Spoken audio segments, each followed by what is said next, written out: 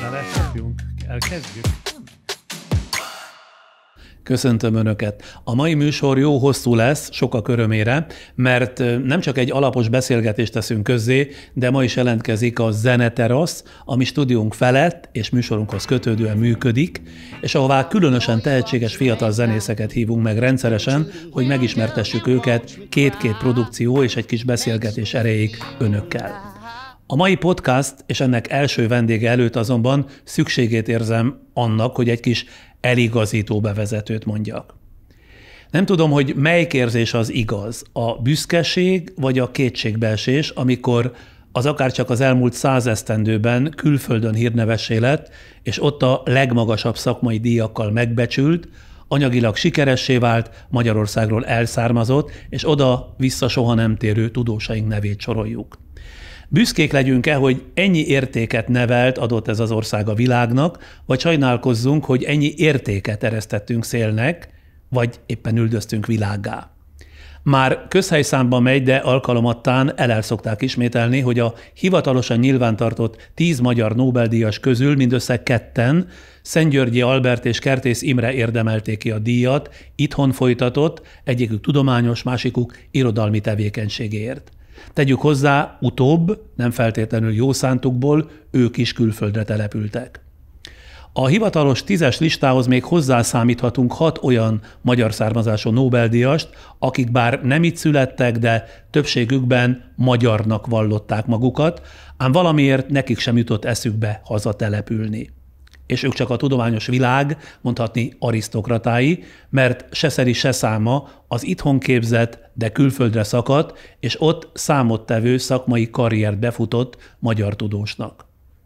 A mai vendég egy ezek közül dr. Szabó Csaba, kutatóorvos, egyetemi tanár, aki annak idején hiába próbálkozott itthon, az ezekből fakadó konfliktusok, majd végül egy kudarcos hazatérési kísérlet után jobbnak látta végleg szedni a sátorfáját. Szabó Csaba sorsa, kétszeri távozásának oka sajnálatos módon tipikusnak tűnik.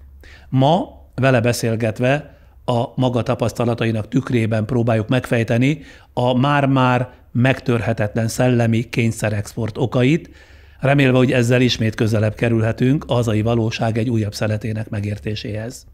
Mielőtt belekezdünk, egyrészt kérem, iratkozzanak föl, hadd szaporodjon közösségünk 100 000 felett is, másrészt szokás szerint támogatónké 5 másodperc most.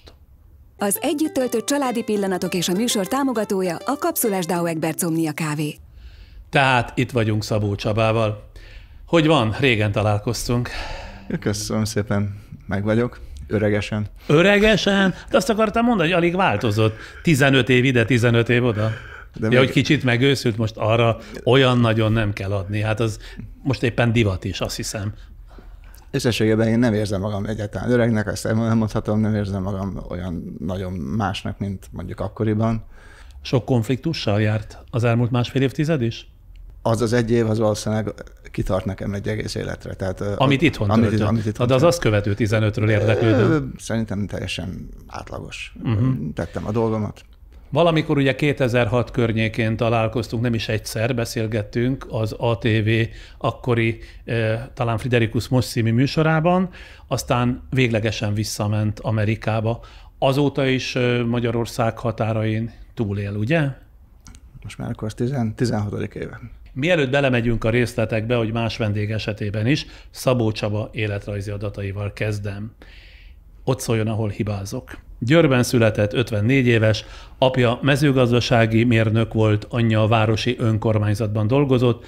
Szabó Csaba a Semmelweis Egyetem általános orvosi karán szerzett diplomát 91-ben, ő tényleg summa cum laude kitüntetéssel. Még hallgatóként az egyetem klinikai kísérleti kutatóintézetében végzett kutatómunkát, kandidátusi fokozatot már 28 évesen a magáénak mondhatott.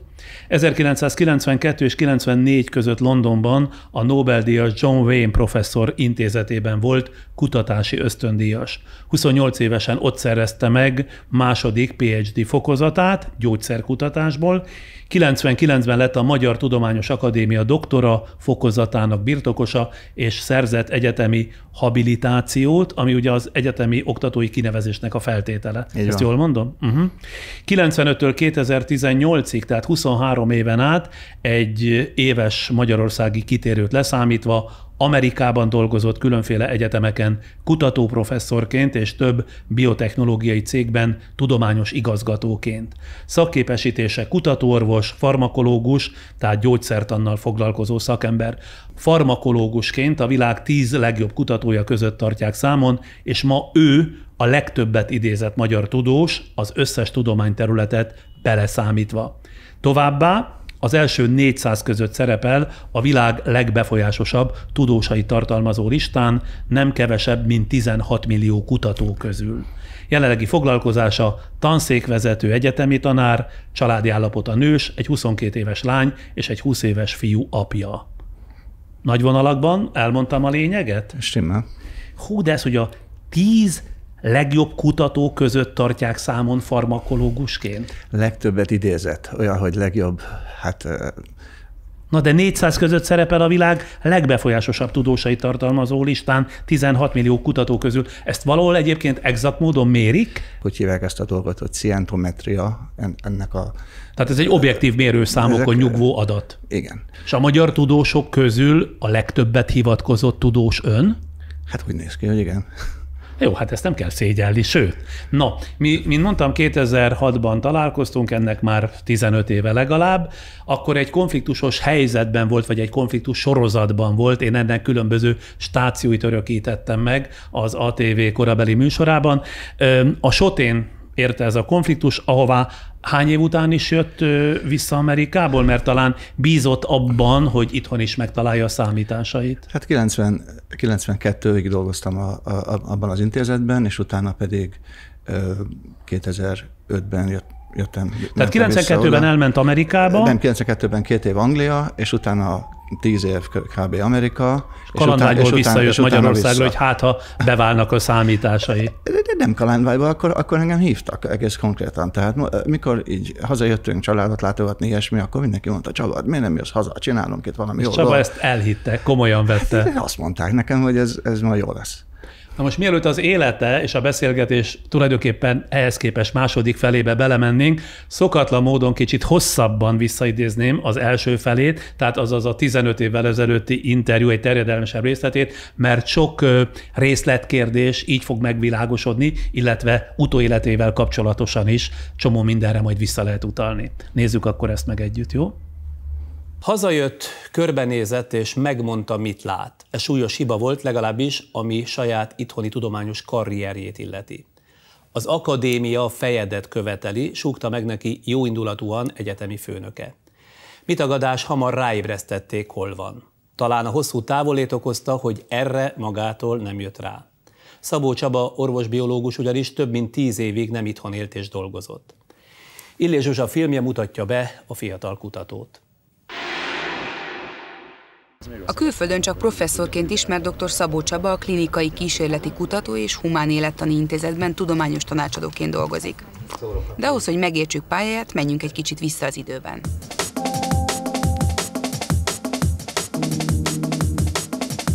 A már említett emberi szervezet működését vizsgáló kutatóintézetben még orvostanhallgatóként kezdi tudományos munkáját. 1992-ben megszerzi az általános orvosi diplomát a Semmelweis Orvostudományi Egyetemen, igaz már ekkor tudja, hogy kutatóként fog dolgozni. Még ugyanebben az évben benyújtja kandidátusi értekezését. Ő lesz Magyarország legfiatalabb kandidátusa. 1993-ban az aszpirin hatását felfedező Sir John Vane Londonba hívja a William Harvey intézetbe, ahol a szabad gyököket kutatja. 1994-ben megszerzi immár második nagydoktori címet jelentő PhD fokozatát a Londoni Egyetemen.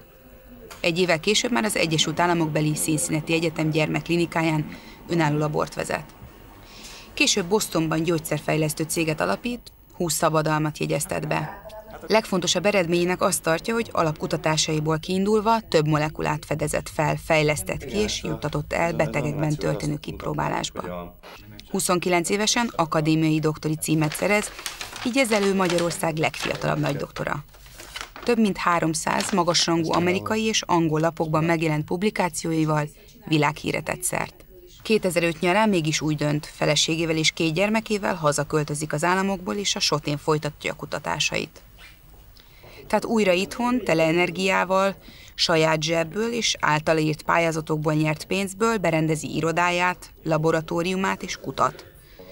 Munkacsoportjával a vérkeringést és a cukorbetegséget vizsgálja. Felállítja az egyetem technológiai transferirodáját, mely az egyetemen született szabadalmak védelmét szolgálná. 2006 elején elnyer egy Asbót elnevezésű 100 millió forint nagyságú kutatási támogatást. A Gábor Dénes-díjjal, a köztársasági érdemkereszt tisztikeresztje kitüntetéssel rendelkező kutató New Jerseyben még jelenleg is oktat, Angliában pedig vendégprofesszorként dolgozik. Most pedig várja, hogy itthon is egyetemi tanárrá válhasson. Meg kell kérdezni, hogy azt a levelet, amit elkezdett olvasni nekem is az internetnek, azt megkaphatnám meg egy másolatot belőle. Most nem érek. Nagyon sajnálom.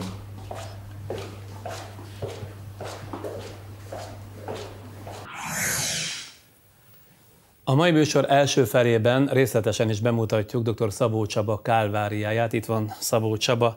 Itt a film végén ki volt ez, és mit mondott, milyen levelet kért? Nem értettük pontosan. A tanszékvezetőnk, a klinikai kísérleti kutató és humán élettanintézetben Kolai Márk professzor. Ez a levél, amit kértem, ez még egy tavaly őszi történet, amikor én egy ilyen munkavacsorán elmondtam egy-két dolgot, amit szerintem problémát jelentenek a magyar kutatásban, fejlesztésben, és két napra rá felolvasott nekem egy levelet, amiben azt mondta, hogy ő úgy érzékeli, hogy én nem vagyok alkalmas arra, hogy itt egyetemi tanár legyek ezen az egyetemen, és nem fogja támogatni az én egyetemi tanári pályázatomat. És a forgatás kedvéért ezt a levelet el akarta tőle kérni, igen, de nem ért rá, mint mondta a professzor úr. Na de menjünk az elejétől, jó? Hát már a hazatérése is legalábbis a film alapján eléggé érthetetlen annak, aki most csöppent ebbe a történetbe, mert hát majd 10 évet kint dolgozik, elér mindent, amit lehet, majd aztán hazajön, és hát az ember pontosan tudja, vagy ha pontosan nem is tudja, de nagyjából újsághírekből arról értesült, hogy egy tudós lehetőségei, kutatási lehetőségei odakint vagy idehaza, hát az nagyon nagy különbséggel működik. Megmagyarázni, hogy miért jött mégis haza? Hát először is nem hirtelen jöttem haza, hanem építettem ezt a dolgot körülbelül 3 évig vagy 4 évig. Tehát én 2001-ben elkezdtem házalni magammal, hogy úgy mondjam, különböző intézetekben itt az egyetemen, és a legtöbb helyen nem nagyon kellettem. Volt, ahol meg is mondták kerekperec, hogy ne is próbálkozzak. És akkor végül is az az intézet, ahol én annak idején még diákként dolgoztam, annak volt egy új tanszékvezető, és azt mondta, hogy jó, hát akkor gyere ide, csinálj labort, nagyon sok mindent nem tudunk adni, de valamit próbálj. A többieknek egyébként mire hivatkozva nem kellett? Vagy nem is indokolták? Hát például bementem a gyógyszertanintézetbe, alapvetően én azért gyógyszerkutató vagyok, és ott nagyjából elmagyarázta az akkori professzorasszony, hogy úgy gondolja, hogy már itt előre le van zsugázva, hogy ki lesz a következő tanszékvezető, és hogy én ne pályázzak, és azt is nagyon kedvesen elmondta, hogy ha pályáznék, akkor majd azzal fogják elnyírni, hogy nincs meg a megfelelő oktatási gyakorlatom. Tehát ezt már akkor is tudtam 2001-ben, hogy ez gond lesz később. Na de maga tanszékvezetőnek jött haza? Nem, aztán később elfogadtam azt a lehetőséget, hogy akkor tanszékvezetőnek nem megy, akkor majd jövök valamilyen közepes státuszba, bedolgozom magam, kiépítem a labort, pályázok, hozok pénzt, és ezt csináltam 3 évig. És az itteni embereket a laboromban, meg a kinti embereket cserégettem, küldtem őket oda-vissza, kiképeztem őket, közben pályáztam, saját műszereket is hazahoztam. Úgy képzelt, hogy egyébként itthon majd tárt karokkal fogadják? Tehát, hogyha az ember 10 éven keresztül külföldön ilyen sok mindenben bizonyít, mint amennyiben ön is bizonyított, hogy majd akkor itt, nem tudom, tárt karok várják? Senki nem intette óva? Hát a szüleim mondták, hogy itt még bajok lesznek. Én meg úgy voltam vele, hogy ha most nem próbáljuk meg, akkor soha nem. Tehát most jutottunk el oda, hogy a kinti munkákból nagyjából le tudtunk zárni olyanokat, amiket le akartam mindenképpen zárni, tehát olyan gyógyszer... Odakint Amerikában? Odakint Amerikában olyan gyógyszermolekulákat, amiket én kezdtem el fejleszteni, azokat eljuttattam emberi kipróbálásba, ahhoz már én nem kellek, az már megy magától. Közben a gyerekeim iskola környékére kerültek, és úgy voltunk vele, hogy és mi ugye magyarul neveltük őket, és már elkezdtek angolul beszélni egymással, angolul játszottak, és úgy láttuk, hogy ha ez így folytatódik, akkor előbb-utóbb nem fogunk tudni hazajönni, már csak a gyerekek miatt sem. És azt mondtuk, hogy ha most nem próbáljuk meg, akkor később soha nem fogjuk, és akkor örökké meg fogjuk bánni. azt mondtuk, hogy ha most nem próbáljuk meg, és kimaradunk, akkor örökké azt fogjuk mondani, hogy felelni meg, miért nem próbáltuk meg legalább egyszer, hogy hazajövünk. Annak idején ugye Londonban kezdett, Londonba került ki, a tudományos pályát akkor még jószerivel el sem kezdte. Alig várta, hogy mehessen csak el innen, ez volt az ambíciója? Hát szerintem az egy teljesen normális dolog, hogy a fiatal kutatók elmennek és megpróbálnak a világban tanulni és érvényesülni. Ez egy nagyon bevett dolog az egész világon, és hát olyan szerencsém volt végül is, hogy a John Wayne-t én ismertem az irodalomból, és volt egy kongresszus Bécsben, ahol oda mentem hozzám. Ő egy híres kutató? Ő egy Nobel-díjas kutató. Hát olyan témában kezdtem itt dolgozni az egyetemen, amelyben ő akkor már elég nagy név volt, és gondolkodtam rajta, hogy kihez lehetne menni, majd hogyha megcsináltam a kandidátusimat, ami akkor már az egyetem után nagyjából kész volt, és akkor írtam neki egy levelet, meg találkoztam vele egy kongresszuson, és mondta, hogy jöhetek, hogyha hozok magammal pályázatot.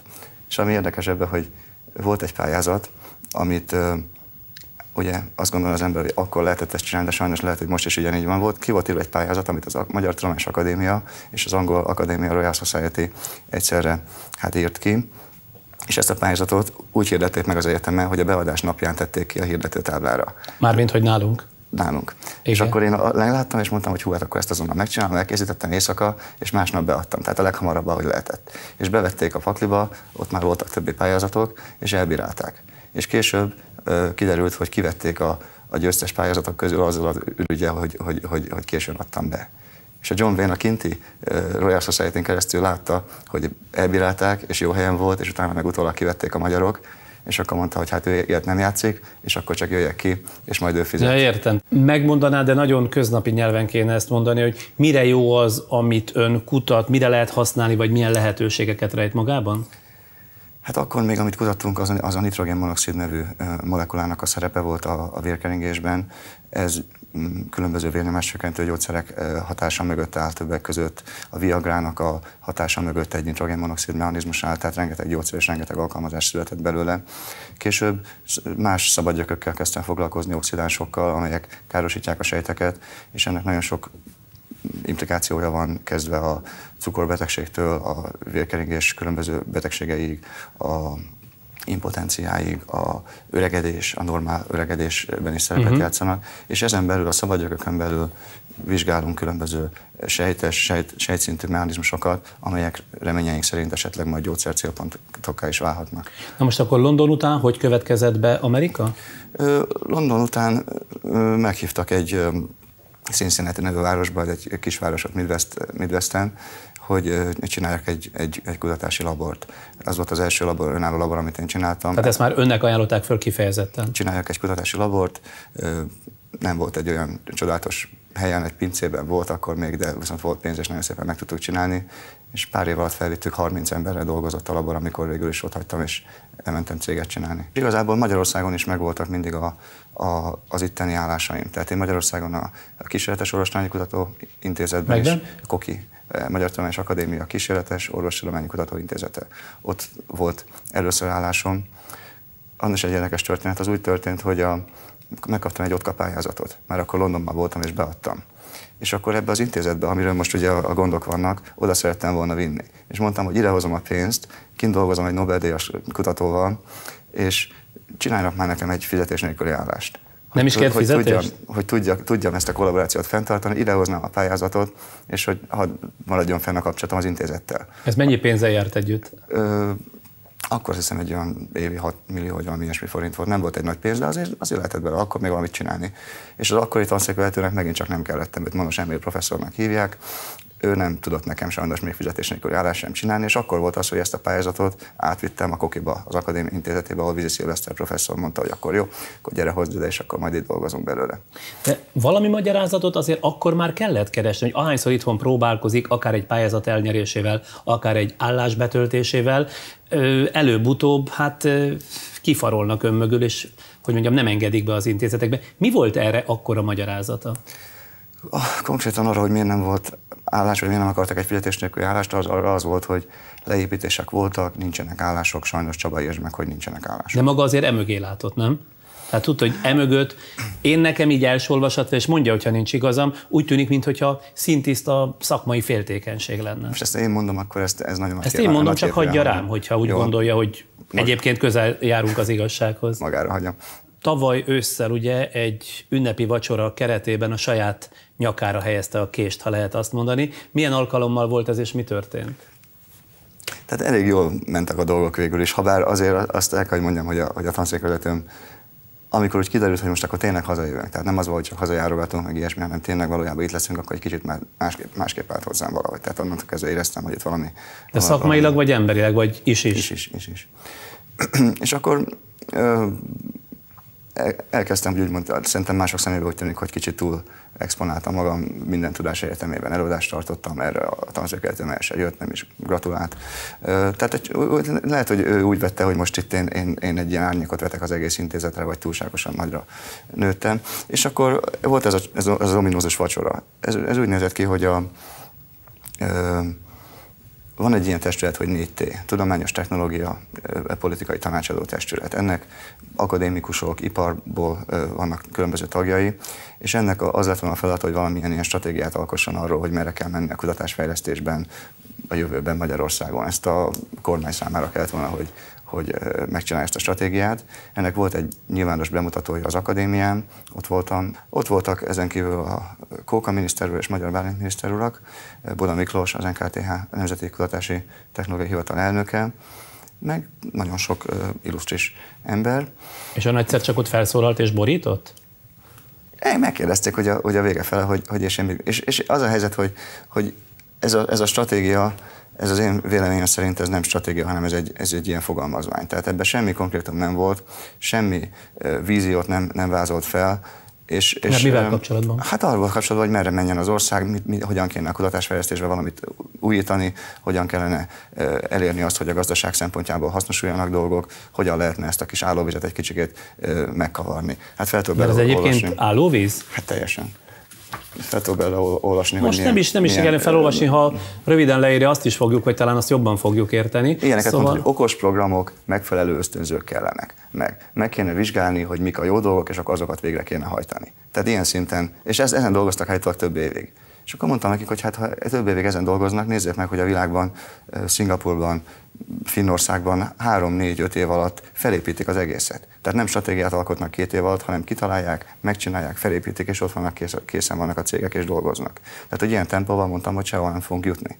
És ott ilyen, hogy mondjam, nagymúltú akadémikusok, tudósok szintén jelen voltak, és rossz néven vették, amit mondott? Ezt még talán nem is annyira, de amikor arra került a sor, hogy amikor azt mondtam, hogy szerintem a Magyar Tudományos Akadémiának ebben nincs meg a szerepem, amit egyébként az ország megkívánna tőle, és hogy szerintem nem is lesz meg a szerepem, mert az önérdekei ezt megakadályozzák. Milyen érdekei? Hát tehát az akadémikusoknak, az akadémián belül azoknak a struktúráknak olyanok a saját önérdekei, amelyek nem vágnak egybe szerintem az országnak az érdekeivel sajnos. Szóval belement a közepébe, vagy belevágott a közepébe? Elmondtam, hogy mit gondolok az akadémiai tiszteletdíjrendszerről. Most ezt leírtam. Mit gondol? Hát, hogy egy olyan rendszer, amelyet a volt Szovjetunióból vettünk át. Ha már egyszer valaki bekerül ebbe az úgynevezett klubba, akkor onnantól kezdve élete végéig kapja ezt a kiemelt fizetést, azért neki továbbiakban semmit nem kell teljesíteni. Hogy ez így van nálunk, hogyha valaki egyszer akadémiai tag, akkor élete végéig, attól a perctől kezdve, hogy azzá lesz, kap milyen havi fizetést? 450 000 forintot havonta. 450 000 forintot? Minden egyéb fizetés és egyéb juttatás mellett még plusz? Így van, tehát ez minden fizetés felett van. Kiszámoltam, hogyha 20-30 évig valaki akadémikus, akkor több pénzt kap így ebből, mint hogyha valaki egy Nobel-díjat kapna. Tehát nem mondja. És ez a rendszer mai napig él? Nem az a baj ezzel, ez is baj, de az a baj, hogy ez az egész akadémikusi rendszer, ez úgy működik, mint egy klub. Ezt a Kollai professzor nekem egyszer elmagyarázta, hogy ez olyan, mint egy teniszklub. Tehát nem csak az számít, hogy ki az, aki minőséget alkot, vagy ki az, aki jó játékos, hanem hogy ki a kellemes ember. Hogy ezek egymás közé beválasztják azokat, akikkel ők egyébként olyan jól el vannak. Tehát egy ilyen zárt közösség, ahova beválasztják az ő megfelelő kellemes a körön belülről választanak, pontosan azok választanak, akik a körön belül vannak. Akadémikusok választanak.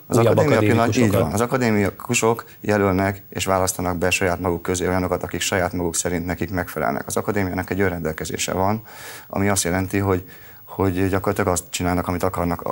Az állam fizeti ezt az egész rendszert, de azon belül ők önrendelkezési Egyébként nem így van ez mindenütt a világon? Nem, hát az akadémiák ma már nem úgy működnek, hogy akadémikusok pénzeket kapnak, úgy működnek, hogy akadémikusok tagdíjat fizetnek. Akadémiai intézetek nagyon kevesen vannak, nagyon kevés olyan ország van, ahol ez az intézeti hálózat még megvan, ezek legtöbb ilyen egyetemi intézetek mellé rendeződtek, nem ilyen különálló intézetekben.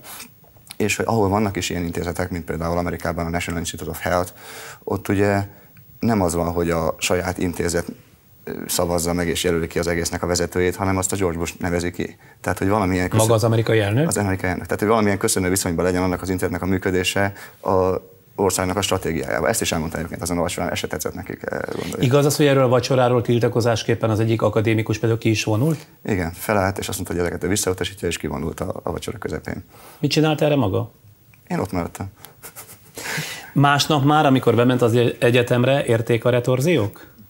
Másnap még nem volt semmi, és harmadnap a tanszékvezetőm, Kollai professzor úr behívadott, és felolvasott egy levelet egy tanú jelenlétében, amely levélben az volt, hogy ő a tudományos munkámmal meg van elégedve, de úgy gondolja, hogy az én megnyilvánulásaim azok nem merítik ki az jó egyetemi polgárnak a fogalmát, vagy valami ilyesmi, és hogy az egyetemi szabályzat valamilyen rendelkezésre. Tehát még stílus kifogásokat tett, ugye? Hogy nem lehet ilyet csinálni.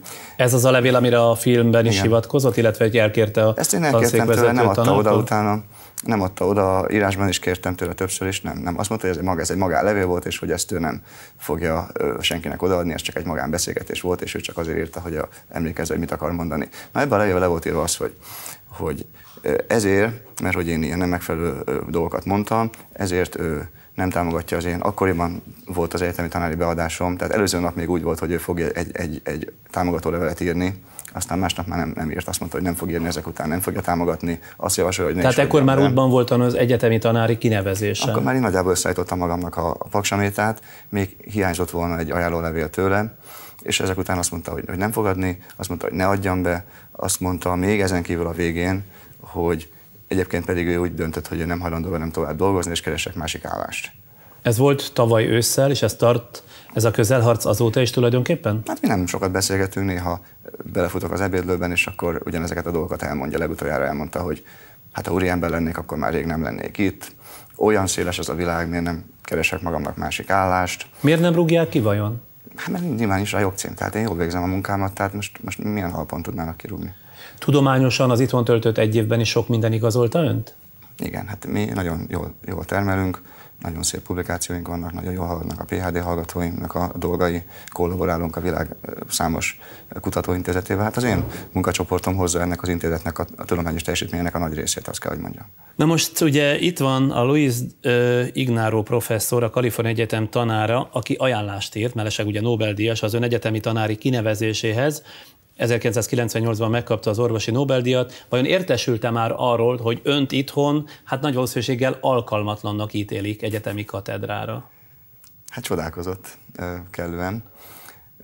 Ő adta ugye azt az ajánló levelet, hogy a világ bármely egyetemén ön alkalmas egyetemi tanárnak. De van több ilyen levelem is, tehát a Johns Hopkins Egyetemnek a kinevezési bizottságának az elnöke, Valina Dawson ugyanezt leírja, hogy az ő egyetemén is már régen full professzor lehetnék. Van egy csomó ilyen levelem. Hát úgy látszik, hogy Amerikában lehet, Magyarországon meg nem lehet. A kifogás az, hogy azt mondják, hogy nincs meg a kellő oktatási gyakorlatom. Itthon? Itthon. A Semmelweis egyetemen belül ezek szerint én nem végeztem elég oktatási gyakorlatot. Hát nyilván nem végeztem, mikor kint éltem, de ugyanakkor ugye az oktatás az két részből áll, graduális és posztgraduális, tehát az egyetemi hallgatók, meg a PhD hallgatók. És ugyanakkor én PhD hallgatókat oktattam rengeteget, még Amerikából is, mind a 4 egyetemről, Szegedről, Pécsről, Debrecenből, Pestről. Hát nekem van olyan PhD hallgatóm, volt PhD hallgatóm, aki már saját maga nagy doktor. Van 3 olyan tanítványom, aki szerintem már rég akadémikusnak kéne, hogy legyen, hogyha ez a rendszer úgy működne, hogy az érdemek szerint. Szóval próbálom önt megérteni. Prima állásai voltak Amerikában, saját kutatásaira alapozott céget működtetett, publikációk sorát jelentette meg, Nobel-díjasok fogadták maguk mellé. A hazaihoz képest hányszoros volt a jövedelem? Hát a nullához képest bárhányszoros lehetett, de hát gondolom, hogy 10-szorzóval számítandó, ugye? És ön itthon eltölt egy évet, és gyakorlatilag az egyetemmel, illetve a közvetlen főnökével vívja a csatáját. Mit akar bebizonyítani itthon? Vagy miért? Hát én azt gondoltam, hogy itt az egyetemen változások lesznek, és azt gondoltam, hogy majd ezekben én részt tudok venni.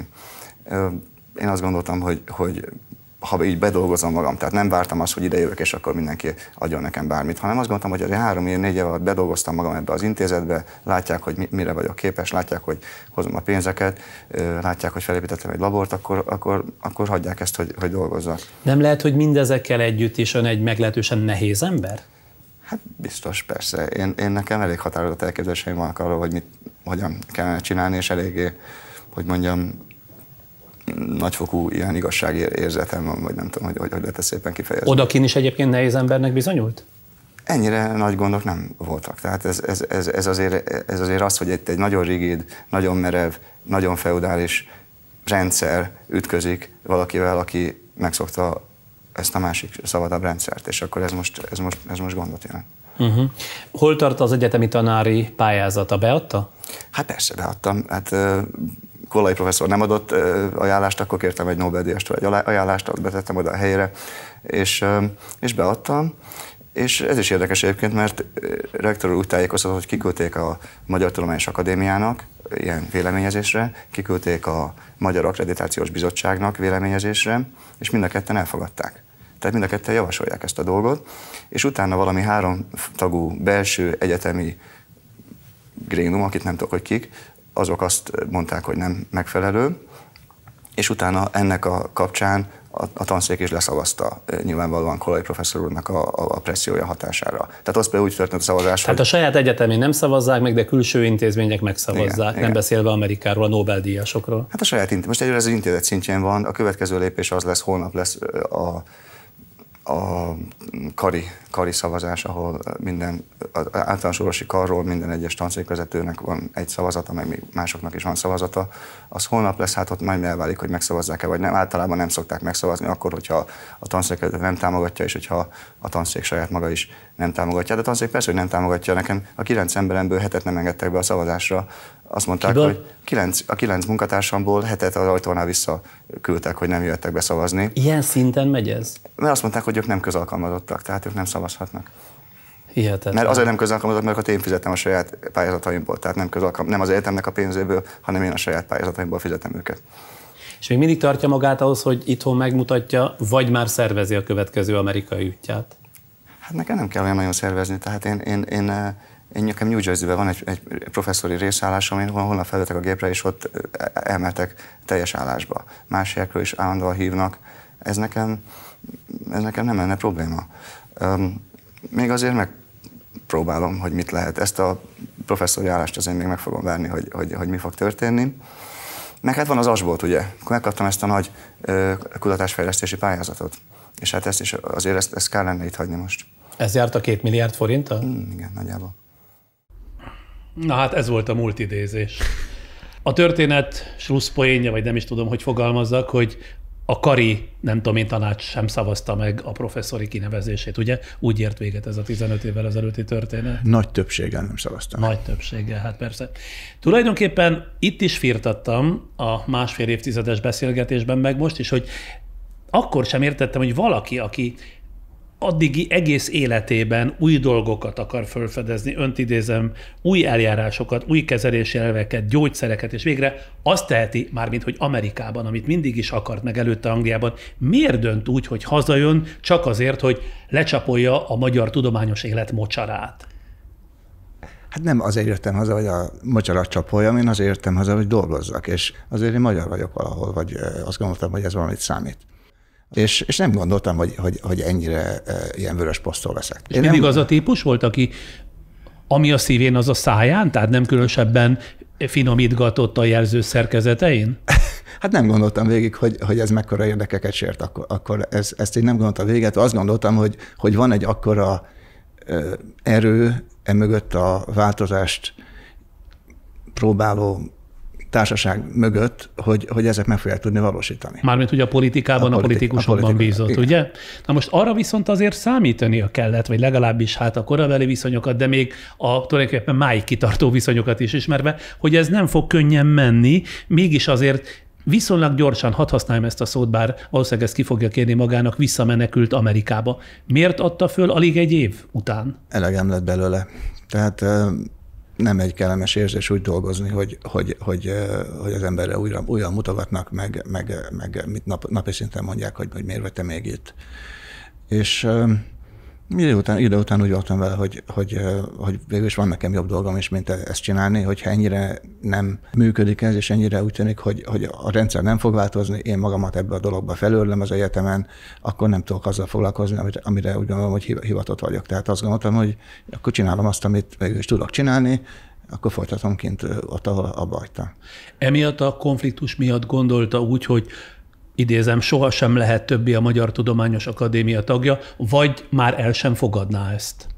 Hát nyilván abban a rendszerben, ahogy a dolgok álltak, senkinek eszágában nem lett volna engem jelölni.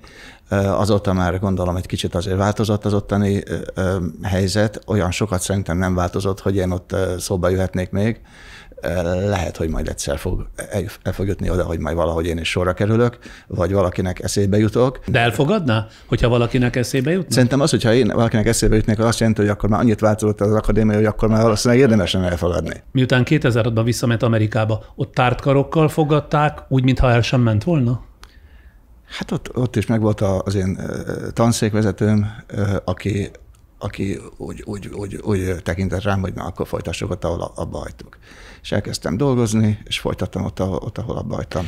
Egy nagyon különös dologgal kezdett el foglalkozni, az emberi sejtek által termelt gázokkal. Hogyan tudná a magamfajta laikus számára megértetni, hogy mi is ez, és mitől olyan izgalmas kérdés?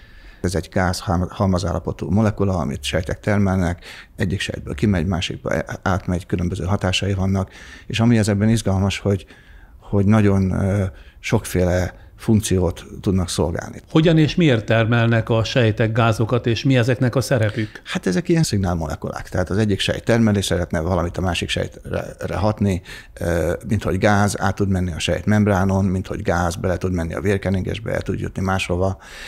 Teljesen más szabályokat követnek, mint az ilyen klasszikus, például a fehérje molekulák. Ugye ez a kénhidrogén egy ilyen záptojásszagú, mérgező gáz. Hogyan jutott az eszébe, hogy ennek fontos élettani szerepe van? Tehát kezdtük a nitrogénmonoxiddal, ugye az egy hatalmas téma lett. Volt egy második gáz, amivel egy pár elkezdte foglalkozni, az a szénmonoxid volt, és a harmadik gáz, amiről itt-ott jöttek közlemények, hogy lehet, hogy van valami biológiai szerepe, volt egy japán kutató, Kimura, ő azt mondta, hogy az agyban lehet, hogy ilyen sejt-sejt közötti beszélgetésben szerepet játszik.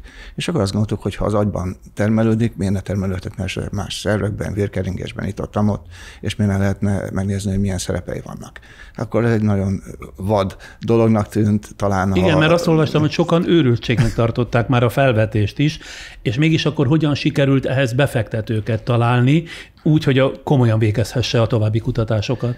Tehát akkor az volt, hogy két helyen és két dolog ment párhuzamosan. Tehát elkezdtem a New Jersey Egyetemen ennek a kénhidrogén történetnek az alapjait kidolgozni.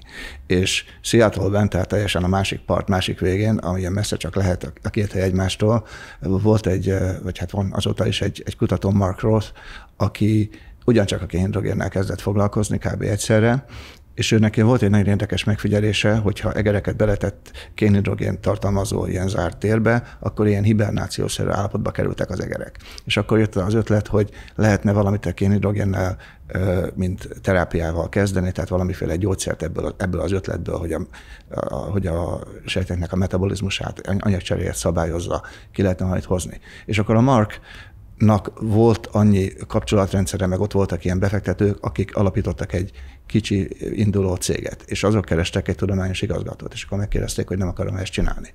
És mondtam, hogy hol? Hát mondták, hogy Seattle-ben. Mondtam, hogy jó. És akkor hát akkor két helyen dolgoztam. Tehát voltak ilyen időszak az életemben, mikor különböző helyeken különböző laborokat vittem párhuzamosan. Én voltam talán az 5. alkalmazott, vagy az 5. ember annál a cégnél, amikor indultunk, és aztán az is ugye kinőtte magát, felnőtt. Tehát nem én alapítottam, de ott voltam már a kezdetektől. Meddig jutottak e tekintetben? Tehát mi az, amit már biztosan tudnak erről?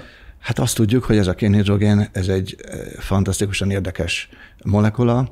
Azt tudjuk, hogy van egy sor olyan betegség, amikor nincs elég kénhidrogén a szervezetben, és akkor olyan dolgokat lehet ezzel próbálni, hogy kénhidrogént adunk, vagy valamilyen molekulát készítünk, amely kénhidrogént szabadít fel, tehát egy ilyen helyettesítjük a hiányzó hormont mondjuk, és vannak olyan állapotok, amikor pedig túl sok kénhidrogén van, akkor viszont gátolni kell azokat a fehérjéket, amik ezt a túl sok kénhidrogént termelik. És ezeket szépen el lehet szeparálni, hogy mik azok a betegségek, amiben ez van, mik azok, amiben az van, ez két teljesen különböző irány, két teljesen különböző farmakológiai stratégiát igényel. Ahogy utána olvastam, például felfedezték, hogy a ráksejtek fokozott mértékben termelnek kénhidrogént, ezzel alig, hanem arra is megvan a magyarázat, hogy miért képesek például a kutyák kiszagolni a rosszindulatú daganatot. De azt is tudják, és ezt már kérdezem, hogy miért termelnek ilyen gázt a ráksejtek? A Földön létező élőlények az evolúció korai stádiumában egysejtőek voltak. Amikor ezek az egysejtő élőlények éltek a Földön, akkor nagyon hosszú évszázmilliókig kénhidrogén volt az atmoszférában, és nem oxigén. Tehát azok a primitív élőlények kénhidrogén biokémiára szakosodtak, mert hogy az volt, ami körülvette őket. És ez volt az, amikor tulajdonképpen a úgynevezett eukariota sejtek létrejöttek. Tehát két primitív sejt fúzionált, és az egyik primitív sejt, ami egy ilyen primitív baktérium volt, abból lesz a mai mitokondrium, tehát az a sejt organellum, amelyik tulajdonképpen energiát termel. És ez a fúzió kellett ahhoz, hogy több sejtő élőlények létrejöjjenek, mert akkor már elég energiát termeltek a sejtek ahhoz, hogy nagyobb organizmusok is létrejöhessenek. Tehát ez a kénhidrogén biokémia, ez benne van a sejtjeinkben billió évek óta. És a ráksejteknek szerintem visszamennek egy ilyen korai állapotra, és megpróbálják az összes létező forrást mobilizálni arra, mert ráksejteknek nagyon sok energia kell ahhoz, hogy nőjenek, szaporodjanak, osztódjanak, mozogjanak. Tehát mindent, amit kezelőjükbe találnak, vagy meg tudnak mobilizálni, hogy energiát termeljenek, azt létrehozzák. Ezért termelik a kénhidrogént, mert ezzel egy ilyen maximális anyagcsere állapotba, egy maximális metabolikus állapotba tudnak kerülni. Amiből következik, hogy mit lehet ilyenkor csinálni, lehet ezt az egész dolgot gátolni, és akkor viszont a ráksejteket így szelektíven meg lehet vele ölni. Tehát ez arra megy ki, hogy gátolják voltak éppen ezeknek a működését, vagy visszafogják, és akkor ilyen módon visszafogják a ráksejtek burjánzását. És ez legalábbis egérben működik, és még olyan egérben is működik, amelyikben emberi daganat van az egér hátára rakva, tehát azok nőnek, és hogyha ezt a kénhidrogén termelést gátoljuk, akkor pedig vissza lehet őket sorvasztani. Na most, ha gátolni lehet ezt a gázképződést, akkor a rákos sejtek elpusztulnak, vagy csak lassulnak a növekedésükben? Lassulnak a növekedésükben, nem fejlesztenek ki maguk körül vérereket, amelyek táplálják őket, mert ez egy másik szerepe ennek a kénhidrogénnek, ezt is leírtuk 2009-ben, hogy új vérereket alakítanak ki maguk körül, mert vérellátás nélkül nem működnek. Ez a kénhidrogén az immun sejtek általi elpusztítástól is védi őket. Tehát egy csomó olyan réteg van, amit hogyha lefejtünk a ráksejtekről, akkor jobban ki lesznek téve annak, hogy a szervezet elpusztítsa őket. Nyilván egy csomó minden van egy ráksejtben, nem ez az egyetlen folyamat, és valószínűleg előbb-utóbb ez majd oda kell, hogy jusson, hogy ezt a kénhidrogén ellenes terápiát másfajta terápiával kell majd kombinálni, vagy pedig ez része lesz egy ilyen szekvenciának. Láttak nagy eredményekkel kecsegtető új utat a rákgyógyításban ennek folytán? Egyszerűen valami oknál fogva nem találtam rá befektetőket, vagy nem találtam rá elég érdeklődést, hogy ebből egy következő céget létrehozzunk. Hadd érdeklődjek éppen erről, hogy ön sokat és sokfelé dolgozott, ugye volt, hogy nem csak 2, hanem egyszerre 3 helyen is. Így nyilván van tapasztalata is, meg tudása is arról, hogy miként kell egy ötletet, egy hipotézist eladni abban a világban, amelyben a gyógyítást és a kutatást is jó részt a piac törvényei határozzák meg. Hát Amerikában minden a pénzről szól, vagy nagy, mondjuk ez kicsit el van nagyolva, de nagyon sok minden a pénzről szól, és amikor valakinek egy új tudományos ötlete van, általában van úgy hívják ezt, hogy a halál völgye. Tehát van egy olyan időszak, amikor senki nem akar komolyan venni, mert annyira sok pénzbe kerülne igazából megvizsgálni azt, hogy ez életképes az ötlet vagy nem, amit nagyon nehéz megtalálni. Erre vannak például az amerikai államnak ilyen small business grantjai, tehát ilyen kis cégek kapnak vissza nem térítendő támogatást, hogy megnézzék, hogy az ötletük elvezete valahova vagy nem.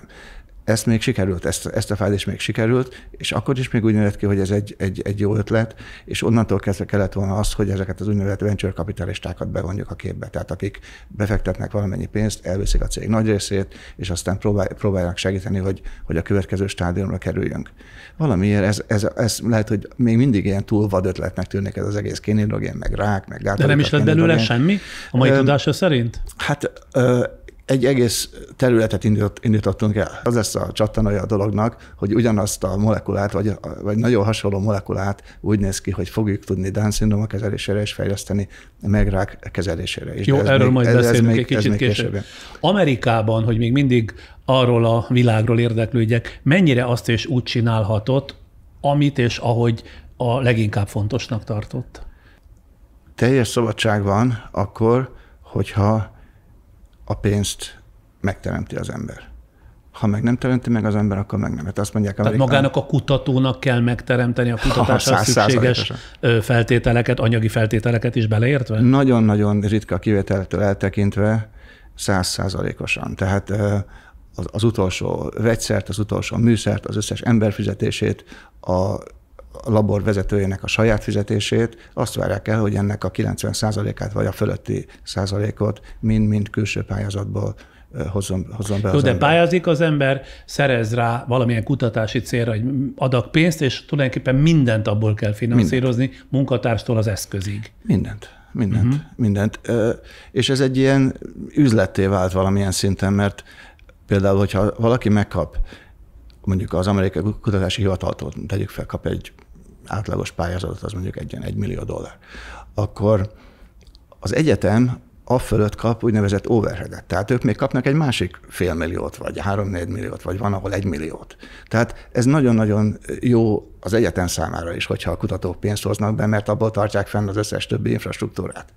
És emiatt borzasztó nagy nyomás helyezedik a kutatókra, hogy hozzák a pénzt. És ahogy ugye Hollywoodban mondják, hogy te csak olyan jó vagy, mint az utolsó filmed, vagy nem tudom, Sándor, amilyen az utolsó műsor. Ezt még nem szerencsére nem mondják. Utolsó szegmens a műsornak, nem tudom. Tehát nagyon könnyen ki lehet esni a Pixisből, és akkor sztárból hirtelen ilyen párjává válhat az ember, hogyha nem tudja ezt a pénzt folyamatosan termelni. Amerikában ön sztártudós lett? A szónak most ilyen klasszikus értelmében, tehát nem divatos értelmében, hanem hogy letette annyit az asztalra, amivel azt tudja mondani magáról, hogy azt mondja őről a szakmai közeg, hogy azért tudják, hogy mit csinál, és van mondjuk súlya a kimondott szónak, meg a kutatásainak ereje? Talk-showkban nem szerepeltem, de a szakmában ismernek, tehát ebben a kénhidrogén témában, amit elkezdtünk, ebben szerintem én vagyok az egyik vezető név. Kongresszusokon nyitó előadásokat tartok, plenáris előadásokat tartok, díjakat kaptam erről a témáról, az amerikai gyógyszertani társaság nagy díját pár éve, most idén kapom meg az angol gyógyszertani, tehát ez a két legnagyobb ilyen gyógyszertani társaság. Annak mind a kettőnek meg a nagy díja.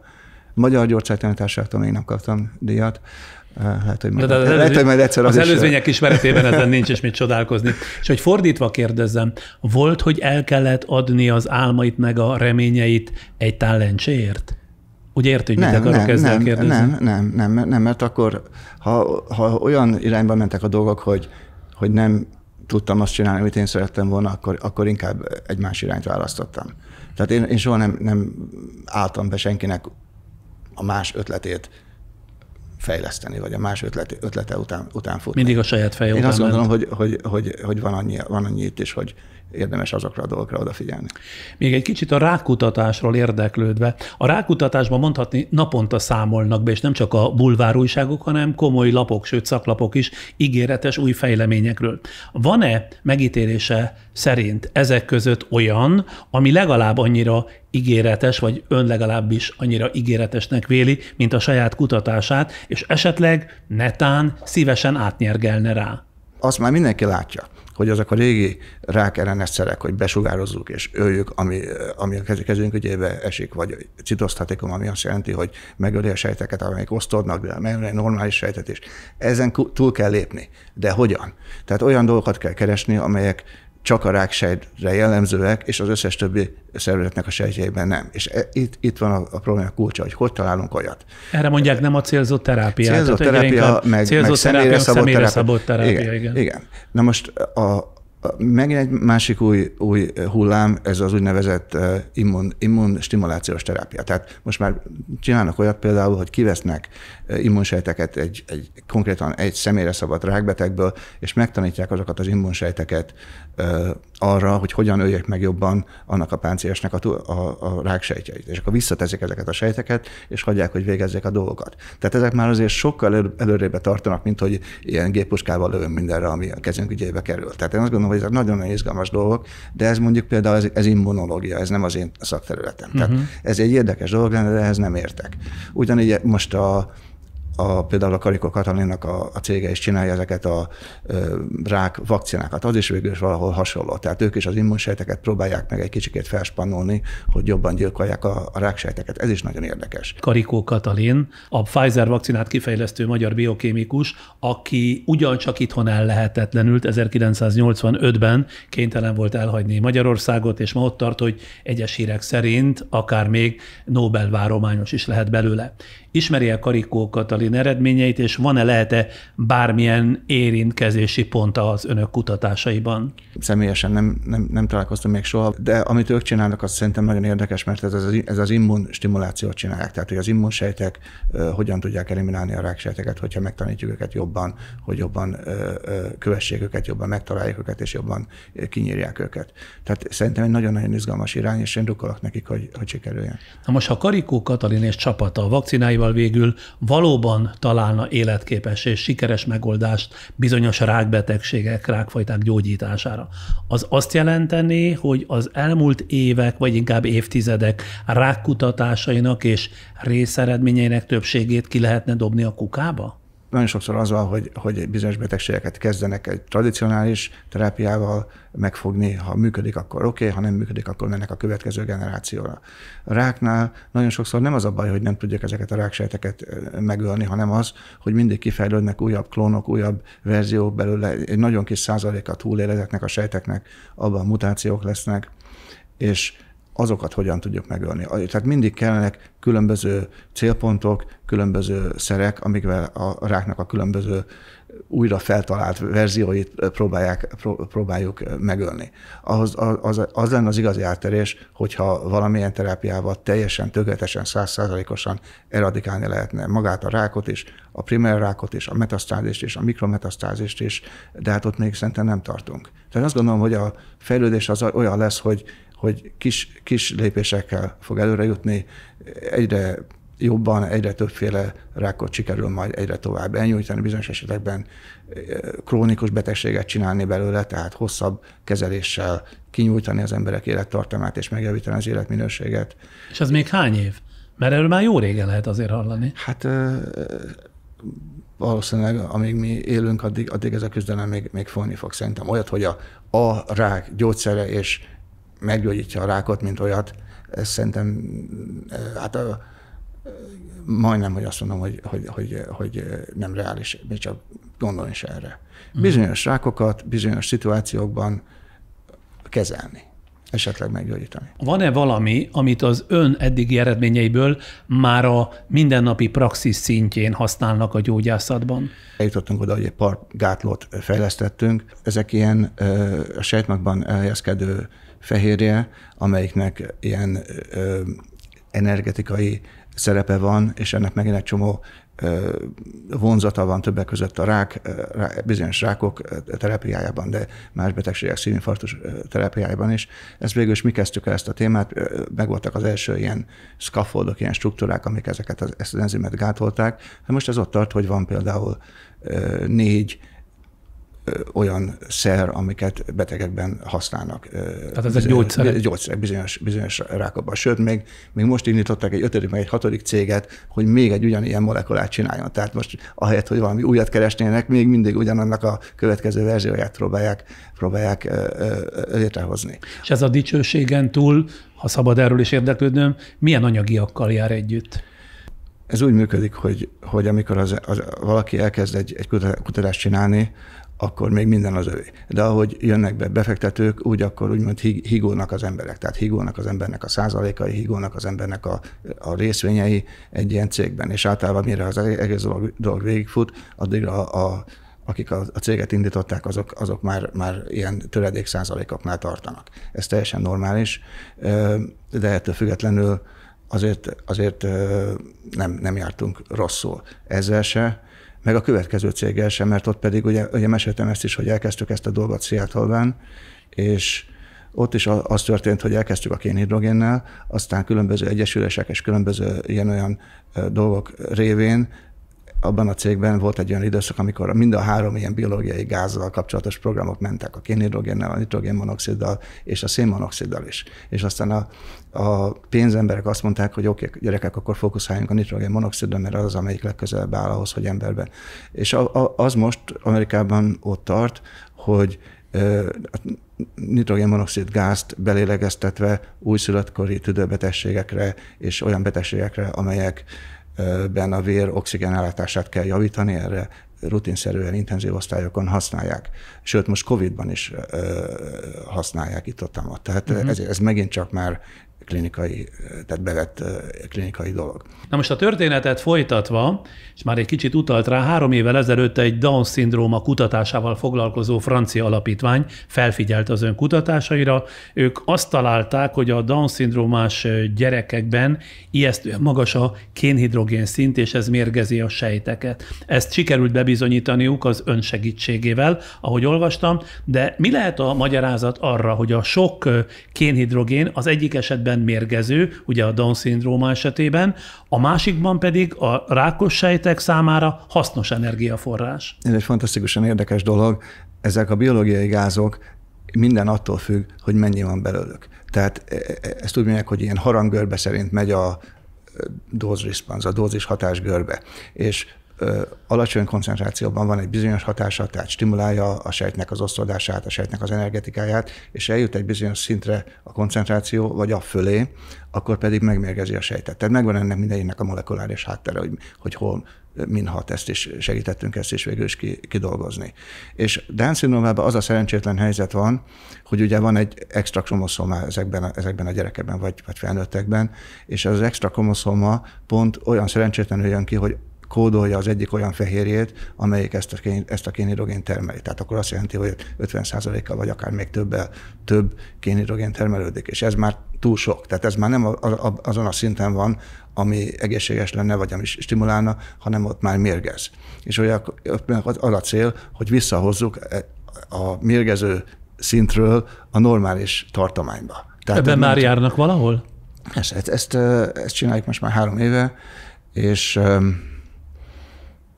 hát sejteken működik, tehát hogyha ezt a kénhidrogén termelést gátoljuk, akkor a sejteknek az energetikája megjavul, a sejtek jobban kezdenek osztódni, és állatkísérletekben pedig úgy néz ki, hogy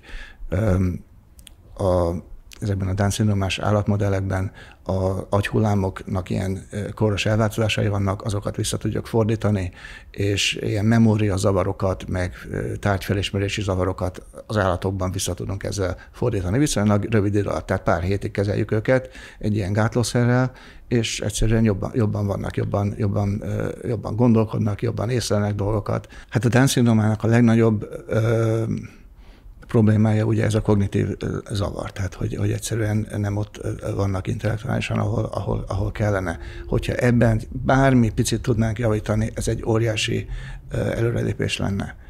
És hát a másik katasztrófa a Down-szindrómásoknál pedig ugye, hogy később, hogyha megérik azt a kort, akkor ilyen Alzheimer-korszerű szimptomái kezdenek kialakulni. És ezt is most elkezdtük vizsgálni, hogy ebben is lehet ugyanennek a kénhidrogénes folyamatnak szerepe. Tehát az lenne az igazi, hogyha nem csak a rövidtávú intellektuális problémákat tudnánk megoldani, hanem esetleg megelőznénk, vagy el tudnánk halasztani ezt az Alzheimernek a kialakulását. És én most pont ezt vizsgáljuk, meg hát ugye, ami kell ehhez, hogy legyen egy molekula, ami ezt a fehérjét gátolja, ami ezt a kénhidrogént termeli. És itt volt az, ahol Amerikában megakadtunk, amikor ezt az egészet elkezdtük. Tehát nem tudtunk annyi pénzt felhajtani, amivel egy ilyen úgynevezett screening programot megcsináljunk, ami úgy néz ki, hogy megvan a fehérje, megcsinálsz belőle nagy mennyiségben, hogy legyen elég a dologhoz, és utána molekulák millióit tesztelni, hogy melyik az a molekula, amelyik ezt a fehérjét gátolja. Ebben senki nem látott fantáziát a pénzemberek közül? Lehet, hogy nem beszéltem a megfelelő emberekkel Amerikában, lehet, hogy örültségnek tartották, meg az is lehet, hogy nem voltak meg a megfelelő kapcsolataim, vagy lehet, hogy túl sok pénz, és azt gondolták, hogy ez egy óriási investáció. Milyen nagyságrendű pénzt igényelne egy ilyen kutatássorozat? Hát ez egy olyan millió dollár körüli Nem is akkora pénz? Ez még nem gyógyszer. Hogy azt az emberbe eljutassa az ember, az megint körülbelül egy másik millió. 2 millió, attól függ, hogy milyen hosszan gondolja az ember a kezelést. Viszont ha ez beválik? Akkor az lenne ebben a gyönyörű, hogy ugyanazok a molekulák, amik a Down-szindrómában visszahozzák ebből a toxikus állapotból a sejtet, kis módosítással ugyanezek a molekulák a rák sejteknek a növekedését is gátolni tudnák. Tehát 2 legyet ütnék egy csapással. Na most 2006-ban, amikor beletört a bicskája abba, hogy megreformálja a magyar tudományos életet, nem csak nekem, a Szent Györgynek is beletört a bicskája még jóval korábban. Volt már erre példa, na mindegy. Szóval 2006-ban, amikor beletört a bicskájába, hogy megreformálja a magyar tudományos életet, azt vágták a fejéhez, hogy mégis mit képzel ez itt, nem Amerika. 2018-ban mégiscsak otthagyta Amerikát, ez egy új fejlemény, vagy viszonylag új fejlemény. Miért? Mert rájött, hogy Amerika nem Európa? Amerika szerintem kezdi bizonyos szempontból elveszteni a vezető szerepét egy csomó tudományos területen. Kicsit úgy néz ki a helyzet, hogy túl sok az eszkimó és túl kevés a fóka. Nagyon sok egyetem, nagyon sok intézet túlterjeszkedett. Megépítettek óriási nagy kutatóintézeteket, és azt várták, hogy azt majd be fogják tudni népesíteni olyan kutatókkal, akik majd mind hozzák a pénzeket, meg mind hozzák ezeket az overheadek, amiről beszéltem, hogy az egyetemnek is hozzák a pénzt. És még a Bill Clinton idején volt az, hogy megduplázta a kutatásra fordított pénzeket. Tehát azt gondolták, Bill Clinton elnöksége idején. Igen. Tehát akkor volt egy óriási ugrás abban, hogy mennyi pénz volt Amerikában alapkutatásra főleg. És azt gondolták ezek az egyetemi vezetők, hogy ez majd így megint duplázódni fog a jövőben, és akkor ezt a lót lehet a végtelenségig csinálni. De onnantól kezdve stagnált a pénz, viszont ezek az intézetek meg egyre nagyobbak lettek, ott egyre több kutatót termeltek, és egy ilyen iparszerű dologgá vált ez a kutatási pénzek behozása. És az egyetemek pedig továbbra is azt várják el, hogy mindenki hozza a pénzeket. És egy idő után azt vettük észre, nem csak én, hanem sok más kollégám is, hogy 90-es években még, hogyha beadott az ember egy pályázatot, akkor annak a esélye, hogy megkapta statisztikailag olyan 30%, 25-30% körül volt, aztán abból a 30%-ból vagy 25-ből lett 20, aztán lett 15, aztán lett 10, aztán lett 7-8. Na, most a 7-8 az már gond, mert mindig vannak azért ott is mindenhol, akik közelebb vannak a tűzhöz. És hogyha azok már eleve elvesznek abból a 7-8-ból valamennyit, akkor lehet, hogy az a 7-8 ott is van olyan, hogy számít az, hogy ki van közelebb a tűzhöz? Hát azért ott is hall az ember ezt, aztán azt. Tehát ott is azért a rendszernek van egy ilyen... Hall vagy tapasztal is? Tapasztal is. De oké, de még ha 8, akkor is. Azért az azt jelenti, hogy 10-ből 9-et visszadobnak. És ebből kéne az embernek 2-t legalább folyamatosan fenntartani. Tehát azt vettem, hogy állandóan pályázatokat írok. És egy idő után kimerültem ebbe, azt mondtam, hogy hát ez nem oké, hogy ezzel foglalkozok, ahelyett, hogy gondolkodnék a tudományon, megnézném a kísérleteket, meg ilyesmi. Meg hát még, amint az Amerikáról lehetne mondani, hogy a másik dolog az, hogy valahogy kezdjük magunkat nem jól érezni, mert valahogy ez az egész amerikai társadalom kezd szétszakadni a szemünk láttára. Tehát ez mondjuk 3 évvel ezelőtt már látszott, meg már 4, meg 5 évvel ezelőtt is, és most nem akarok annyira belemenni a politikába, de mind a két oldalon, a jobb meg a bal oldalon teljesen vad dolgok kezdtek megjelenni, és ez most napi szinten van. Nyilván erről megint lehetne beszélni, meg lehet, hogy majd lesz is erre külön műsor, hogy ennek a szociális médiának mi ebben a szerepe a személyre szabott reklámoknak, a személyre szabott információáramlásnak. Tehát láttuk ezt a kétfele szakadást, és egy ideig csak hogy néztük, mint a Zizi a moziban, de aztán egy idő után már bennünket is kezdett ez érinteni, mert például amikor már a biológiában alapdolgokat nem lehet mondani, hogy mit tudom én, két nem van, férfi meg nő, meg hogy mit tudom én, a nők szoktak terhesek lenni, amikor már ilyenekért meghurcolnak professzorokat, hogy ilyeneket mondanak, akkor már úgy elgondolkodtak az ember, hogy hol fog ez vezetni, meg hogy ebben nem akarok én már akkor részt vállalni. És akkor elkezdtük, hogy akkor mit csináljunk. Gyerekek eljutottak az egyetemista szintig. Már a két gyerek, és úgyhogy el lehetett gondolkodni, hogy van ez a dolog a világban. És akkor jött ez a Svájc ötlet, hogy például van ez a Svájc nevű ország, és ott a GDP-nek egy nagyon magas százalékát fordítják kutatásra, és amúgy egy nagyon szép ország, és apukámnak köszönhetően beszélek németül, mert óvodáskoromtól belém verte a német nyelvet, meg a német oktatást. Nem használtam 30 évig, de valahogy visszajött. Tehát megvoltak ezek a ilyen dirib darabok belőle, na akkor nézzük meg, hogy mi van Svájcban. És voltak ott is lehetőségek, megpályáztam egy ilyen egyetemi tanszéket, egy új intézet akkor épp épült ott ebben a városban, ahol pályáztam. Senkit nem ismertem, senkiről nem tudtam, azt sem tudtam az elején, hogy hol van ez a város, térképen kellett megnézni, és hát megkaptam. Nem kérdezték, hogy milyen oktatási gyakorlatom van. Visszautalva a 15 évvel ezelőtti történetre. Most egy kicsit a magyar tudósról, mint kategóriáról kérdezem. Létezik-e egyáltalán olyan kategóriá a tudományos világban, hogy magyar tudós?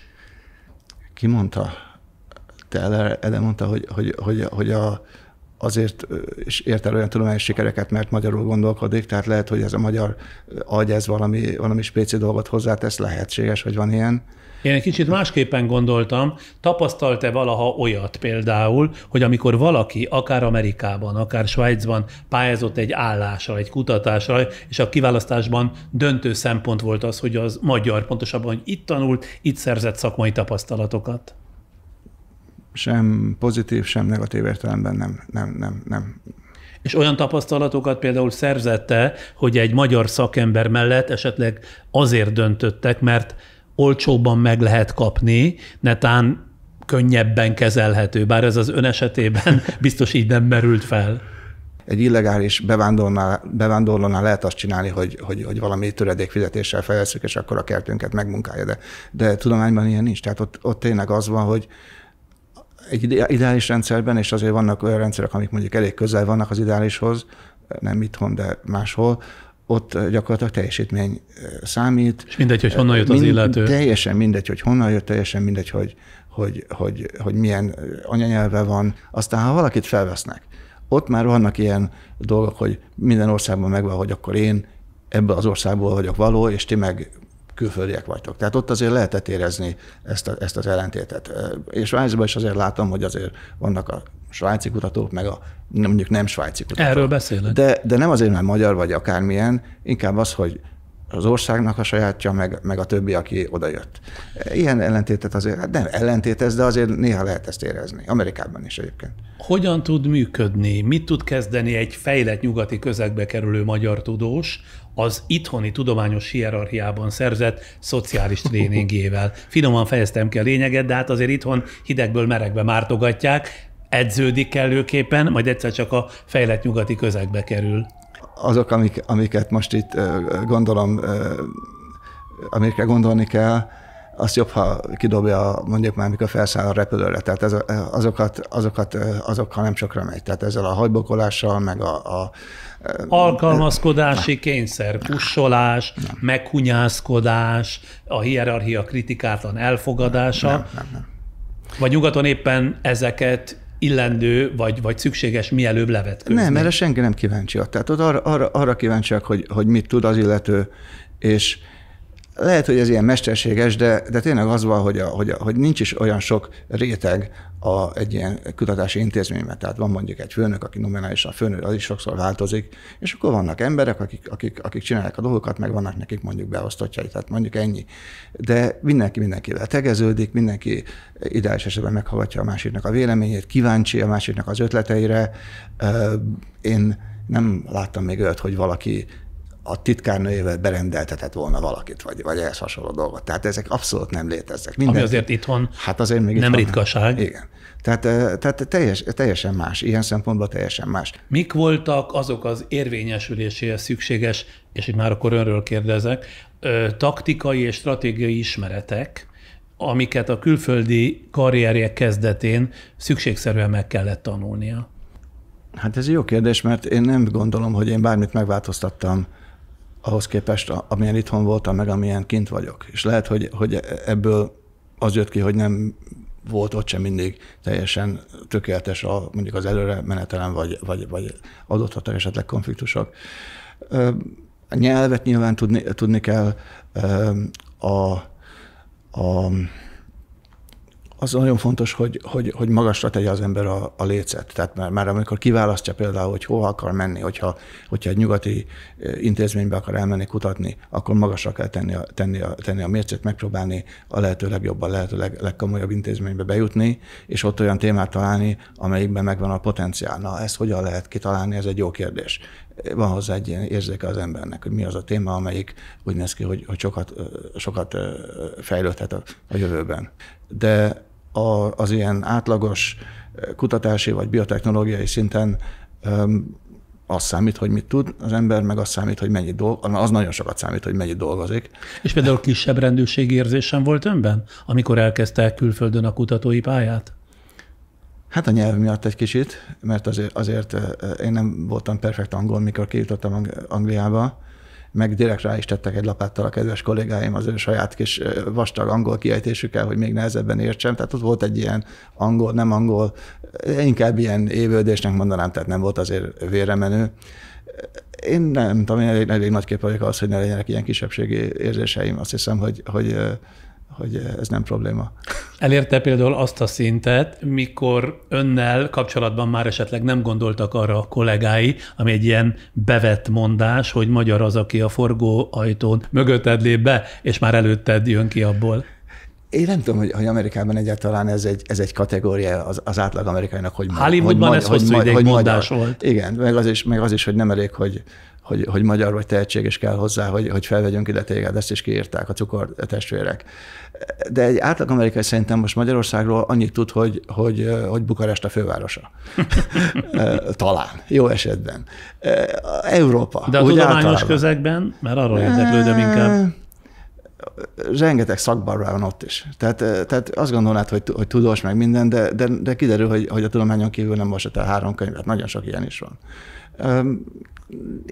Én soha nem találkoztam olyan, hogy valaki mélyebben érdeklődött volna Magyarországgal kapcsolatosan, bármiről kérdezett volna. Hát én értem, ez a mondás azért sem állja ki a próbát, mert hogy nem is tudják, hogy az ember magyar adott esetben. Hát annyit sejtenek, hogy az valahol Európában van, arról van, aki tudja, hogy az nem egy ország, hanem több.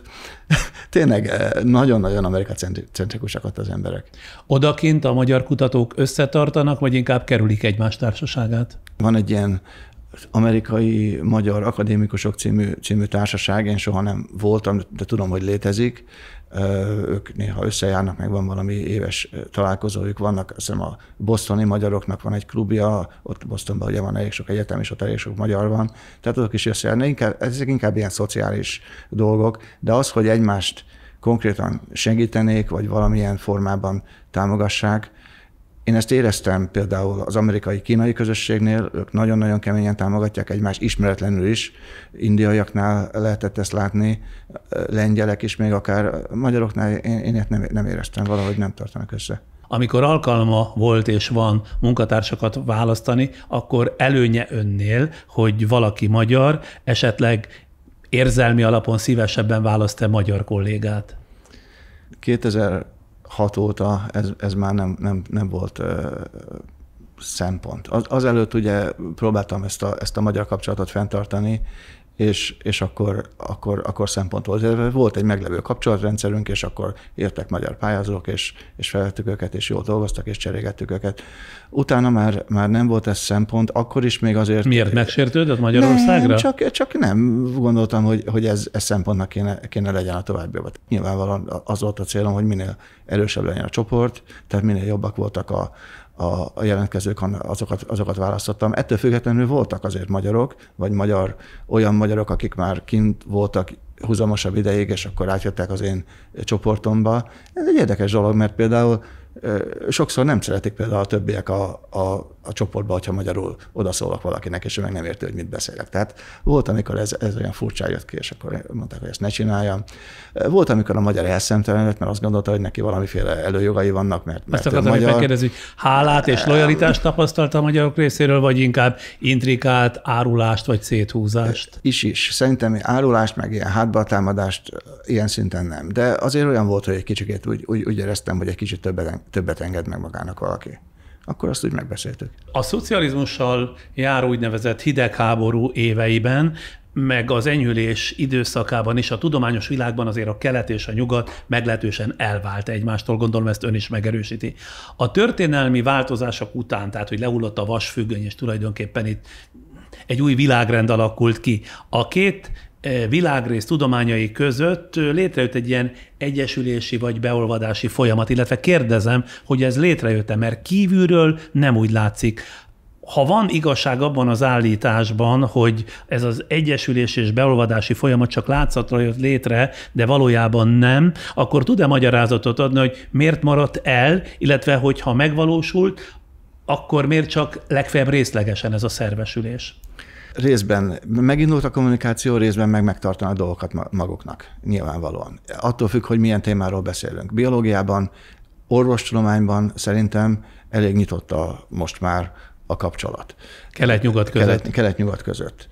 De nyilván például, hogyha mondjuk biológiai fegyverek fejlesztéséről van szó, vagy ilyen stratégiai dolgokról, ott nyilván, hogy nincsen szabad kooperáció.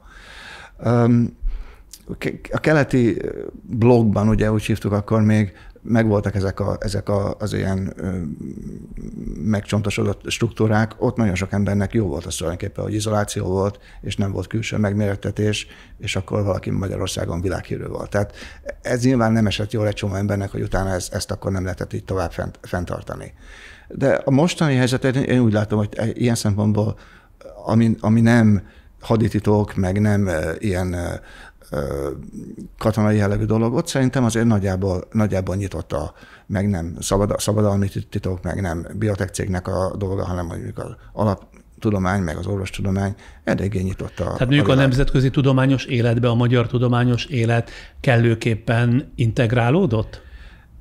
Szerintem olyan szempontból már nem is nagyon lehet beszélni erről, hogy magyar tudományos élet. Van a tudományos élet, emberek dolgoznak, dolgokat felfedeznek, dolgokat leírnak, közlemények megjelennek, mind angolul, mind nemzetközi lapokban. Nagyon sokszor vannak benne magyar szerzők, meg együttműködnek más országokban más szerzőkkel, rengeteg olyan cikk van, hogy különböző intézetek vannak felsorolva. Ezek már teljesen kinyílt dolgok. Emberek áramlása, teljesen más ilyen szempontból a világ. Ön 2006-ban a rövid életű hazatérési kísérlete során, mint az előzményekből kiderült, tett néhány javaslatot a tudományos élet, a tudománypolitika és a tudományszervezés olyasfajta átformálására, ami segíthette volna a nyilván ön által is óhajtott nemzetközi integrálódást. Na most, ha figyelemmel követi, és nem tudom mennyire követi figyelemmel a hazai tudományos élet átszervezését, egykori javaslatainak bizonyos része, de lehet, hogy többsége első ránézésre, mintha nagyon is hasonlítana ahhoz, amit a magyar kormány, illetve az Innovációs és Technológiai Minisztérium vezetője, Palkovics László, a Magyar Tudományos Akadémia úgymond megreformálásával és kutatóintézeteinek kiszervezésével megvalósított. Érez-e némi elégtételt, kérdezem, hogy mégiscsak megvalósulhatnak részben vagy egészben az ön 15 évvel ezelőtti elképzelései, vagy mégsem egészen ilyen lovat szeretett volna? Elégtétel az egy furcsa szó. Én azt gondolom, hogy óvatos optimizmust tudnék mondani. 1. 2. Szerintem minden struktúra olyan jó, amilyenek a benne levő emberek, akik azt a struktúrát működtetik, és az majd elválik, hogy ebben az újabb struktúrában hogy fog ez a dolog muzsikálni. Na de ami az elvi szintet illeti, amifelé elment ez az átalakítás, kívülről, vagy reform? meg nem követem napi szinten, de kívülről nézve propaganda szinten szerintem ezek a szlogenek, meg ezek az irányok, amikről beszélnek, ezek jó irányok, vagy mondjuk progresszívebbek, mint a korábbiak. Ez inkább hasonlít ahhoz, ahogy a nyugati országban ezt csinálják, mint amit eddig korábban itt csináltak. Tehát a struktúra szempontjából rendben van. És másképpen közelítve érzett legalább egy szemernyi kárörömöt, amikor ezek a tavalyi változások elérték az ön számára annak idején hát sok borsot törő akadémiai hierarchiát? Hát hazudnék, ha azt mondanám, hogy nem. Én azt sem gondolom, hogy én annyira forradalmi dolgokat mondtam. Tehát ezek abszolút triviális dolgok, amikről beszéltünk akkoriban. Ez csak itt valahogy váltott ki akkor a visszhangot. Tehát ez nem volt ebben semmi újat nem mondtam.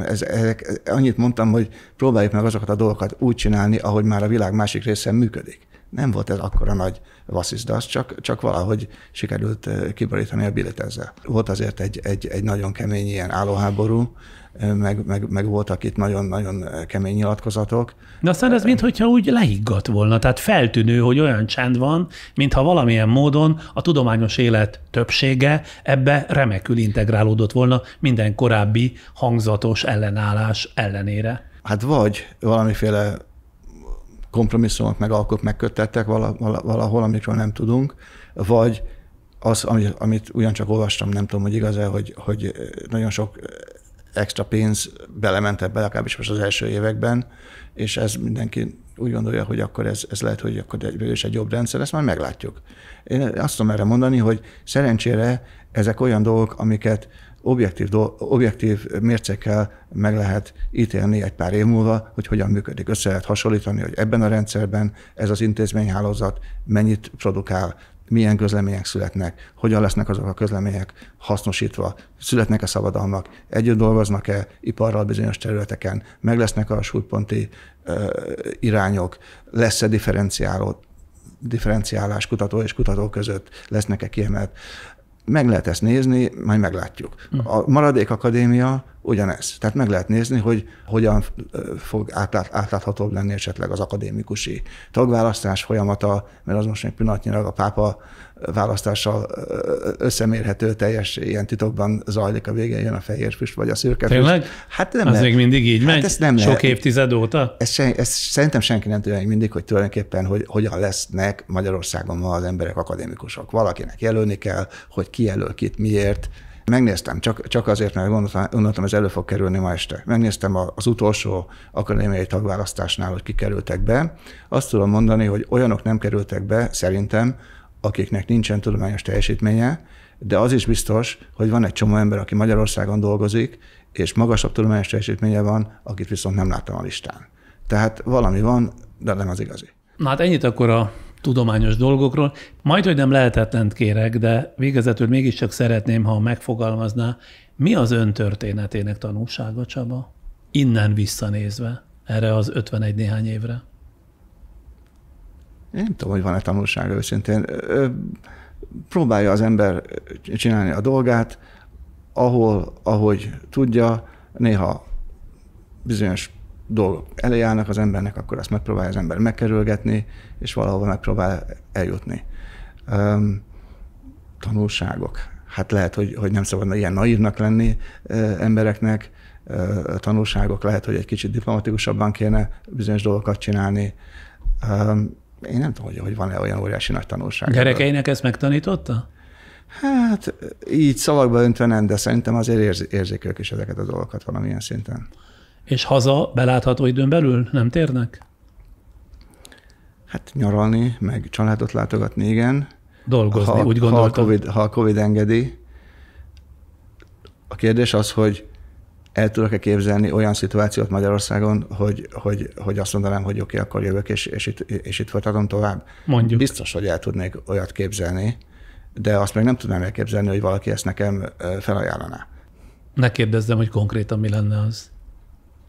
Hát egy komoly intézetnek a vezetése normális anyagi feltételek mellett és normális személyi feltételek mellett nem olyan óriási nagy álom végül is. El tudnám képzelni. Meg azt is el tudnám képzelni esetleg, hogy ha már oda jut a karrierem, hogy már én nyugdíjközeli állapotba kerülök, hogy akkor még lehet, hogy valamilyen ilyen stratégiai szinten is tudnék valamit tenni.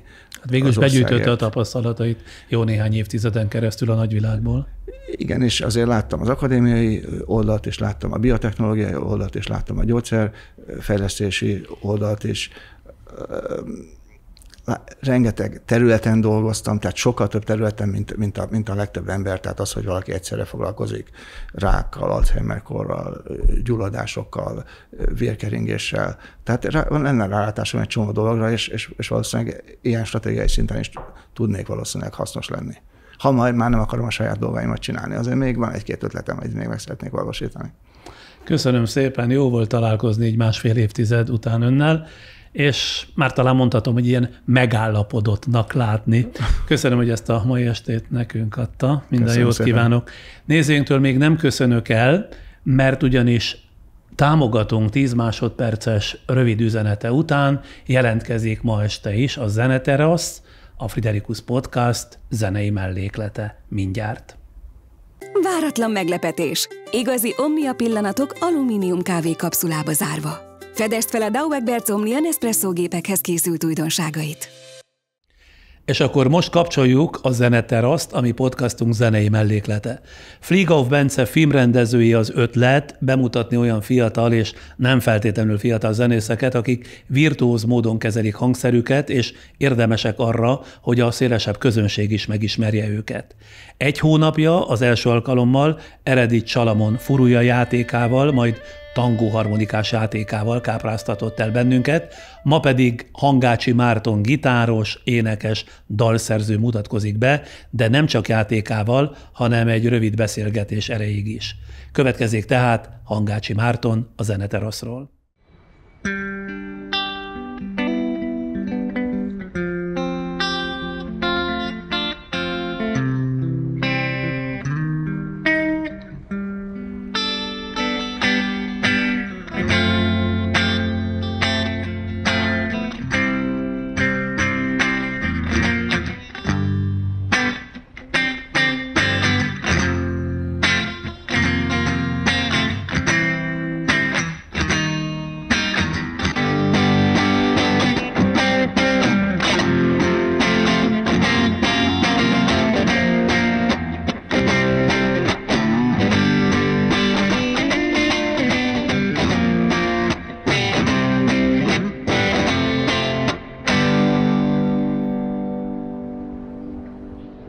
Akit az imént hallottak a Zeneteraszon, és láttak is, Hangácsi Márton, énekes, gitáros, dalszerző. Amit most hallottunk, a beszélgetést megelőzően, az mi?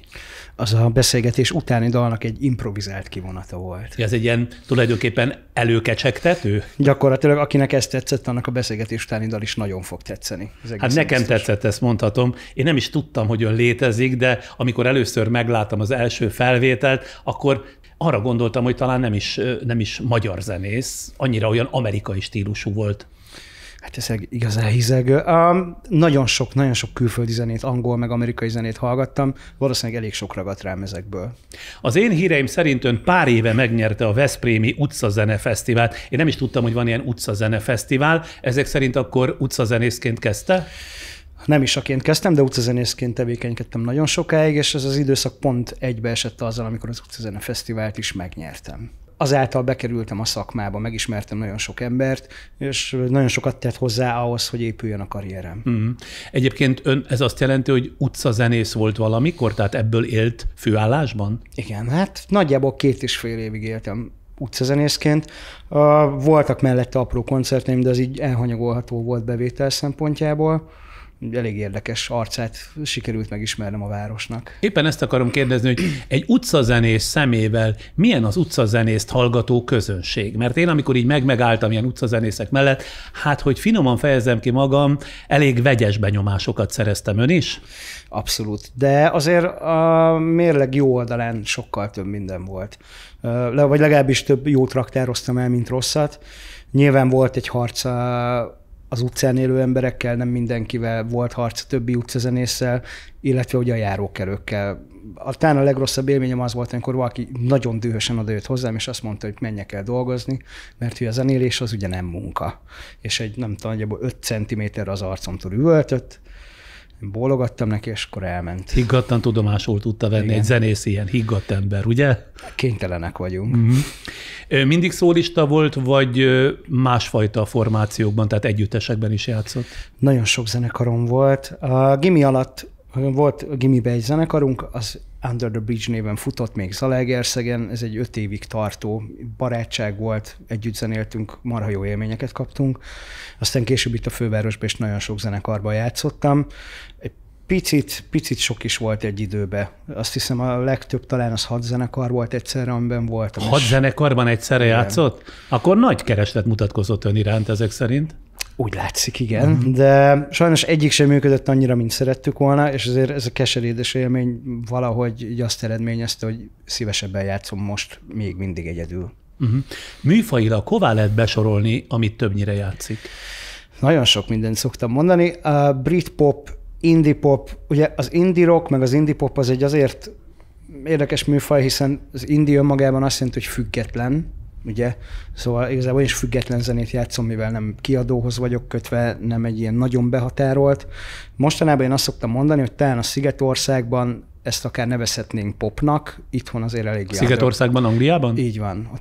Talán ezt tudnánk popzenének nevezni, de azt gondolom, hogy ez egy ilyen legyen underground pop, és akkor most megalkottuk. Nekem bármit is játszik, tökéletesnek tűnik. Hol tanult meg ennyire úgy gitározni, mint énekelni? Van például önnek zeneiskolai végzettsége, nem mintha ez függvénye lenne annak, hogy valaki így tudjon énekelni vagy gitározni? Jártam egyszer fél évet az Etüd konzervatóriumba, illetve még egyszer fél évet a Kőbányai zenei stúdióba. Mind a 2 helyre énekszakon, illetve gitározni 1 hónapig tanultam még Zalaegerszegen. Egy fiúkórusban kezdtem el énekelni, még 7 vagy szerintem 8 évesen. Szóval az, hogy mondjuk az énekhez van tehetségem, az ott kiderült, de hogy azért kóruson belül elvesznek a hangok, nem feltétlenül lesz egy jó kórus énekesből jó szólista. A gitár az pedig 14 éves koromban, amikor láttam a zenecsatornákon ugrálni a punk rockereket, akkor tetszett meg, hogy fú, én is ezt akarom csinálni. Alapvetően manapság hol tud megmutatkozni egy énekes gitáros? Van-e például Budapesten klubélet? Nekem nincs tudomásom róla, de korábbi években, vagy inkább évtizedekben, mondjuk a klubéletben sok mindenkit felfedeztek. Itt sajnos minőségében nem olyan klubok vannak, ahol mondjuk én szívesen játszanék. Na de akkor maga például hol tud játszani, ahol autentikus a közeg is? Hát ez mindig a nagy kérdés. Volt például Budapesten a Kuplung nevű hely, ami ráadásul nagyon közel is volt hozzám. Ezt imádtam, ugye sajnos azt hiszem, hogy hotel lett belőle. A Mikati Vadar nevű helyen nagyon szerettem játszani, azt talán most már újra fog nyitni. Illetve az A38-nak ugye vannak ilyen kisebb helyei, mondjuk a tetőterasz vagy a kiállítótér, ami mondjuk az én közönség méretemhez úgy nagyjából passzol. A fővároson belül azért viszonylag kevés hely van, ami alkalmas. Többnyire angolul énekel, mert itt majd a beszélgetésünket követően angolul fog énekelni, ezt tudom, a próba alapján, vagy magyarul is? Van 1-2 magyar dal, de zömében angolul. Ez mindig egy nagyon nehéz kérdés, hiszen ahhoz, hogy a zene mint termék eladható legyen, itthon természetesen magyar nyelvet kéne választani. Nekem azonban valahogy a zene mindig jobban összefonódott az angol nyelvvel. Valószínűleg azért, mert több angol nyelvű zenét hallgattam, meg valahogy az egész prozódiája, szövegtagolás az angol nyelvnek sokkal egyszerűbb, mint a magyaré, sokkal jobban be lehet illeszteni a zenébe. Úgyhogy inkább angolul, de azért vannak olyan témák, amiket én is szívesebben fogalmaztam meg magamnak magyarul. És miről énekel? Mert többnyire azért az a tapasztalatom, bár ebben nincs sok tapasztalatom abban a műfajban, amit ön játszik, hogy szerelem, a szeretet, az együttjárás, tehát ez a tárgykör az, ami ki van merítve a végtelenségig. Ön ezen túllépett? Azt hiszem, igen. Bár volt azért egy időszak, amikor én is a hősszerelmes szerepébe bújtam, és boldog-boldogtalan lányokról írtam dalokat, de azért szerencsére változtak a dolgok, és ahogy így én is egyre több mindent tapasztaltam, rájöttem, hogy lehet másról is írni. Például a következő dal, ami el fog hangzani, ez az energiavámpír emberekről szól, azért is Sucker a címe, mert hát ugye a vámpír is vért tett szív igazából.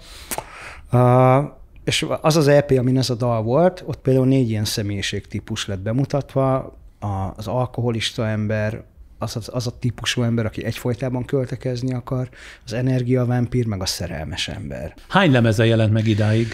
2 nagy lemezem, ezekre elég büszke vagyok, ez mindig egy nagy dolog, és ezen kívül pedig 3 kislemez volt még. A legutóbbi kislemez az, ami teljesen új dalok vannak, azok, amik nem voltak az előző nagy lemezeken még rajta. Vannak olyan elődei, akik zeneileg mondjuk utat mutatnak az ön számára? Abszolút. Ugye én looppedált használok, ami annyit tesz, hogy amit játszom, azt felveszem, és ezt visszajátsza ez a kis szerkezet, ami előttem van. Ennek 2 éllovasa van így világszinten, DubFX, illetve Ed Sheeran, akik ezt használják. Ugye Ed Sheeran jelenleg az egyik legnagyobb popstar is, aki így játszik. Szóval nekem ők nagy Ő is, mint a utcazenészként kezdte volna, ugye? Ő is utcazenélt, így van. Sőt, DubFX a másik ifjú is. Már nem olyan ifjú. És ő is utcazenész volt? Ő is utcazenész volt. Hát akkor ez nyilván nem véletlen. Úgyhogy nekem azért ők nagy példaképek, főleg az, hogy onnan hova tudtak kitörni. Ez úgy van, mint a mi szakmánkban, hogy az ember rengeteget hallgat ilyen típusú zenét, és előbb-utóbb ellesi mondjuk a legjobb fogásokat, tehát az ön szakmájában, az ön műfajában szabad például, ha nem is lopni, de valamelyest motivumokat átcsempészni saját dalaiba? Szerintem ez óhatatlan, hogy ott legyen. Én például valamikor hallgattam egy koncertfelvételemet, és az arra lettem figyelmes, hogy egy csomó eleme a gitározásomnak olyan, mint Eric Claptoné, és hogy ez se lehet véletlen, hogy rengeteg Eric Claptont hallgattam, nagyon szerettem őt, és egy csomó ilyen figura van, ami biztos, hogy tőle jött. Élőben énekel mindig, vagy időnként bebecsúszik a playback, tehát a tátogó stílus? Csak élőben. Ez a hitvallásom, hogy ami a színpadon történik, az minden hibájával együtt, de élőben történjen. Az önnel való találkozásra készülve olvastam egy igazi kuriózumot. Hogy is van ez a bizonyos együttműködés a Móróc pincészettel? Móróc Tamás nagyon jó barátom, most nyitotta meg a pincészetét, és az első borász. És az első boraihoz, ami 4 tétel, mindegyikhez párosított 4 előadótól egy dalt, amit még nem adott ki az előadó. Az egyik a 4 előadók közül ön? Ez én vagyok, igen. És egy nagyon érdekes, nagyon eklektikus 4 dalos kislemez lett belőle, ahol Szeder van még rajtam kívül, a Bence kalandjai és Böbe, és mind a 4-en egy... Ők mind gitáros előadók? Böbét leszámítva, igen, de mindenki szólózik. Szóval mindenki megállja a helyét egyedül, és dalszerzőként működik. Az ön dala milyen borral került párba? A hordós olasz rizlinggel. Hordós olasz mert az a dal tulajdonképpen így választotta borász zenét, hogy ő párosította, hogy az az adott dal, amit mondjuk ön írt meg, mely borához illik leginkább? Így van. Tehát a Tamás a borász meghallgatta a dalokat, és akkor átgondolta, hogy ő ezekhez az adott dalokhoz melyik bort társítana, és ezek így jöttek. Szóval elég izgalmas a dolog. Jó pofa minden esetre, hogy borhoz egy dalt, ráadásul ilyen típusú dalt, mert azt megszokta az ember, hogy népdalt, vagy valamilyen műdalt, de hogy ilyen típusú dalt, ez egy nagyon újfajta kezdeményezésnek tűnik nekem, aki ebben a műfajban azért olyan nagyon járatos nem vagyok. Miután beszélgettünk, ön visszamegy a teraszra, és mit fogunk hallani? De egy kicsit ez egy ilyen bluesos, jazzes dal. Általában én annak vagyok a híve, hogyha dalt írok, akkor nem szoktam túl bonyolítani akár a harmóniákat, akár az énekdallamokat. Ami először jön, én azt általában meghagyom úgy. Ennél a dalnál viszont teljesen más, hogy volt, ezt kiforgattam a 4 sarkából, úgyhogy szerintem egy nagyon izgalmas dal. Köszönöm szépen önnek a beszélgetést. Ezt a műsort ezzel a dallal zárjuk. Kérem szépen ismételten, hogy iratkozzanak fel, és találkozunk a jövő csütörtökön. Viszlát!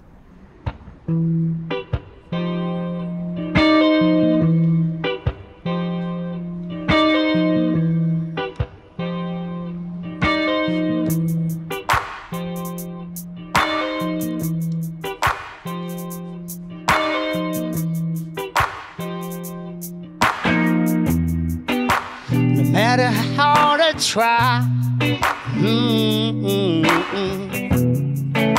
I always worry about something that can't control. I'm making my woes again. I just want you to listen. Don't let me suffer when I need to get better. when I need to get over. Don't let me suffer when I need to get over it.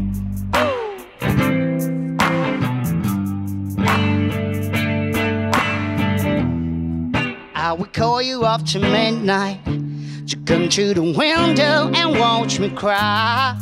That makes me feel alive. But you won't need me anymore. I know it's all my fault, but this is who I am, you know. Yeah. Don't let me suffer when I need to get better, when I need to get over. Don't let me suffer when I need to get over it.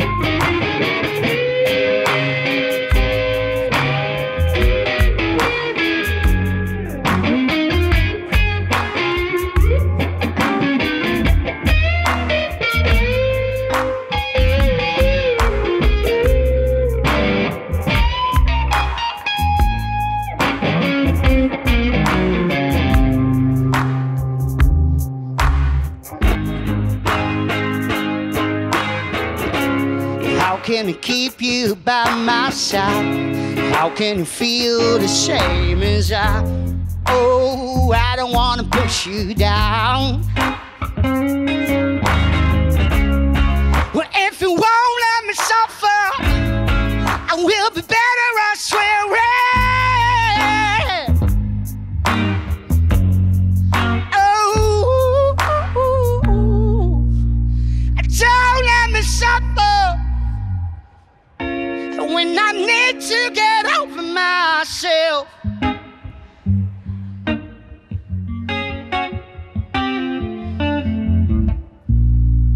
Don't let me suffer when I need to get over myself.